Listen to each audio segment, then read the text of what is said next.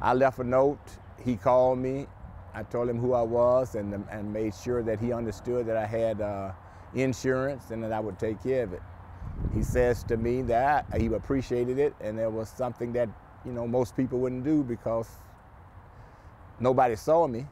I said, well, I saw me, and I don't roll like that. That's not the way I live. Mild-mannered man and cordial every time I saw him or spoke with him, or spoke to him, I should say.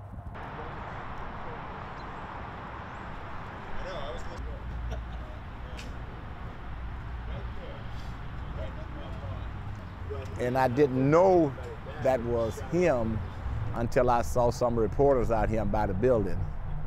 And then I saw his face, and I said, Lord have mercy. I couldn't believe that was this man. Unbelievable. I couldn't believe it would be him. But who knows what people will do.